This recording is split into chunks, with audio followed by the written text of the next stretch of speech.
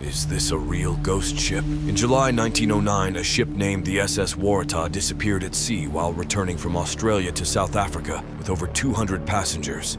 It was presumed to have sunk in bad weather. 100 years later, a ship called the Harlow encountered an old steamship in the same area. Upon nightfall, the crew of the Harlow ship saw an old, motionless steamship far away and went to offer some help. As they got closer, they noticed some smoke, and then the ship suddenly lit up.